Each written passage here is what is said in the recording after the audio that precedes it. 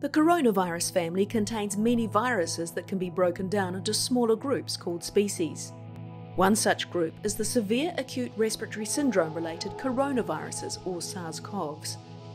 And within this species are two notable strains, the original SARS-CoV from 2003 and the more recent SARS-CoV-2. Each strain can have multiple variants. Variants emerge during virus replication through small changes in the genome called mutations.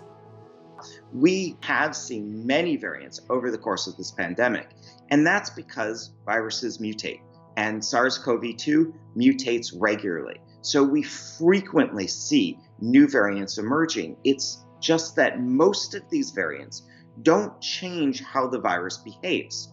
And so there's no real selective advantage and no reason why these variants would propagate instead of any other variant. So we don't really pay a lot of attention to them, except for doing surveillance to make sure that we're not getting dangerous new mutations arising. But in the last 6 months, mutations have caused several worrying new variants to emerge around the world. Most recently, B.1.128 in Brazil, for which very little is still known. More studied are the two variants B.1.1.7 identified in the UK and B.1.351 in South Africa. Scientists are worried about how rapidly these variants are spreading, or what's known as their increased transmissibility.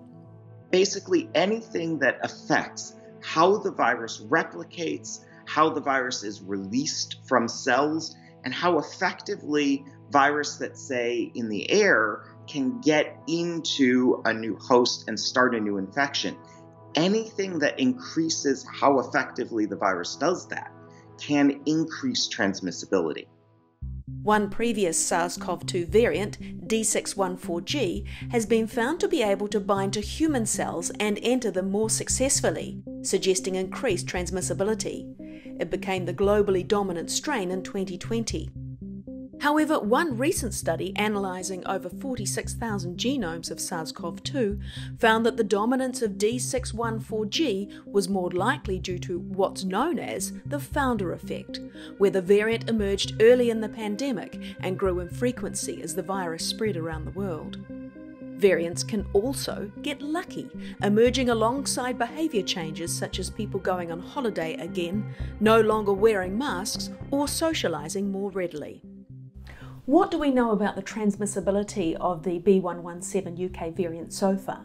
The variant seems to transmit much more effectively, between 50 to 70% more efficiently than we've seen with previous variants. That is correlated based on what we've seen in terms of the epidemiology of the spread of this variant versus other variants within the UK and specifically the Southeast.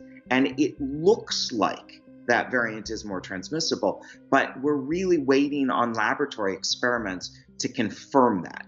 What do we know about the B.1.351 South African variant so far? We know a lot less about the South African variant than we do about the UK variant. Now, we know that the variant has mutations also in the spike protein and in this receptor binding domain. So there's a very good likelihood that this variant is in fact also more transmissible, and more transmissible because it binds better to this ACE2 molecule on human cells. But we don't know much more outside of that. ACE2 is a protein on the surface of human cells. It's found in our lungs, blood vessels, kidneys, liver, and even heart. The spike protein on the surface of SARS-CoV-2 binds to the ACE2 receptor like a lock and key. This is how the virus enters the human body. Genomic analysis of the B.1.1.7 and B.1.351 variants can help provide clues about transmissibility, vaccine evasion, and disease severity through examining their mutations. In the case of B.1.1.7, 17 of those mutations occurred all at once, an unprecedented amount in the Covid-19 pandemic to date. Most interest lies in mutations that occur within the genetic code for the spike protein, which the virus uses to enter human cells. Both variants have several changes in this region. One identical mutation they both share is at the 501st link in the spike's amino acid chain, called the N501Y mutation. This sits within an area called the receptor binding domain, where the spike binds to the protein ACE2 on human cells. The naming N501Y indicates that the amino acid N, known as asparagine, is being replaced by Y, known as tyrosine. Ravindra Gupta, a professor of clinical microbiology at Cambridge University, has been investigating these mutations in both variants. 501Y was a mutation that appears to increase the binding between the virus particle and the ACE2 receptor on the surface of cells. That's been demonstrated. It also was associated with more severe infection when in a mouse model, but then again, mice are difficult to infect, and so it just helped the mice get infected. Along with N501Y, the South African variant B1351 has two further changes in this region, K417N and E484K. This is a trio of mutations that are in the receptor binding domain, which is a key target for our vaccine responses. And there are a number of studies that show that 484 in particular can lead to a degree of immune escape from serum from recovered individuals. It's a worrying indication that E484K may help the virus evade the body's immune response and weaken the effectiveness of vaccines. B117 does not share these mutations, but has other changes elsewhere in its spike protein. P681H, where amino acid histamine replaces proline, occurs on the edge of the region coding for the furin cleavage site. This cleavage site is unique to SARS-CoV-2 and is potentially one reason why it's more transmissible than the original SARS. It also has a deletion of 2 amino acids at 69 and 70. This has been found in other variants throughout the pandemic and often occurs alongside other significant mutations. This raises the question of whether it could be a combination of mutations that causes increased transmissibility in variants. So how did B117 gain so many mutations all at once? One theory comes from a paper exploring the treatment of chronic COVID-19 in immunosuppressed patients using convalescent plasma. This involves taking plasma from patients who have recovered from COVID-19 and giving it to those suffering with the disease to try and provide a form of artificial immunity. And that is perfect for the virus to then just keep going and then acquire mutations. So I think the biggest problem is chronic infection as a source for these new variants.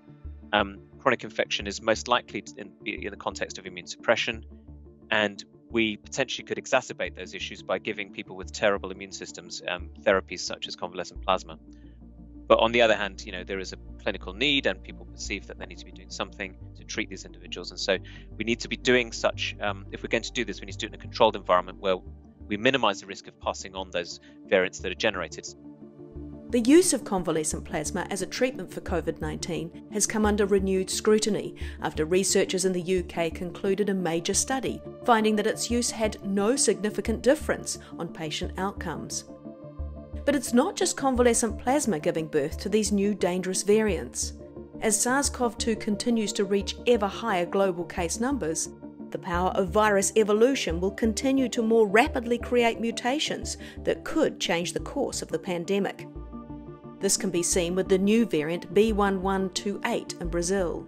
This has some concerns about it because it has the 501 and 484 mutation. And then the third mutation it has is position 417, which is also mutated, but a little bit differently in the South African strain. So there's this different amino acid replacement, again suggesting that these are common mutations that the virus can pick on to do the thing that it needs to do, which is to escape immunity. So what can we do? We do need to step up the vaccine programs, as fast as possible. And I think any vaccine, even if 50% protective, will be better than nothing. But we need to be following this up with better vaccines that cover these mutants that are targeting other parts of the virus as well, as the next sort of phase of vaccination. With the initial hard work already done, one vaccine company, BioNTech, say they can update their vaccine in just 6 weeks to respond to any new variant that reduces efficacy. In the future, this could become more like traditional flu vaccinations, which are updated each year.